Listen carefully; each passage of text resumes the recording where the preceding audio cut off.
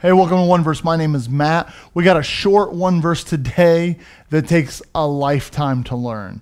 You'll see what I mean in a second. It's 1 Corinthians chapter 6 and all the way down in verse 20.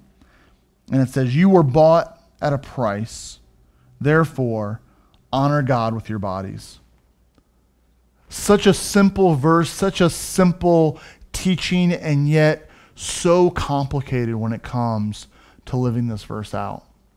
We were bought with a price. Now, that's not usually language that we like to use today, right? Like usually when we're talking about buying someone with, for a price, it's not a good connotation, right?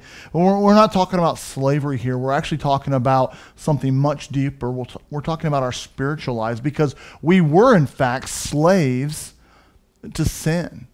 That we were in bondage to sin, that we were prisoners to this lifestyle of sin. And there's only one pathway that sin leads to, and that is towards death and hell and destruction. And so Jesus came, lived a sinless life, died on the cross, rose again on the third day, and offered us salvation. He literally paid our sin debt. That's what that's talking about. That his blood, his perfect life, paid the penalty for sin that we would never be able to do.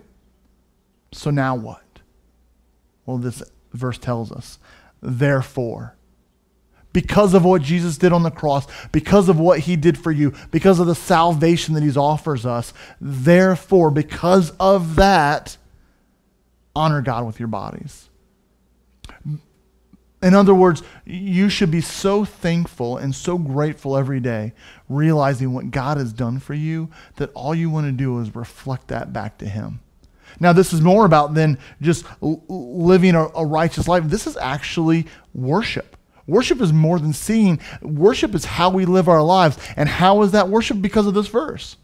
Because we are then reflecting back to God and saying, hey, God, I am so thankful for what you've done for me and the salvation that you've given me and how you've saved me from the penalty of sin, that I am now going to dedicate my life to living for you. It's hard to do, but that's what we're called to do for those who trust in Christ. Have a great day.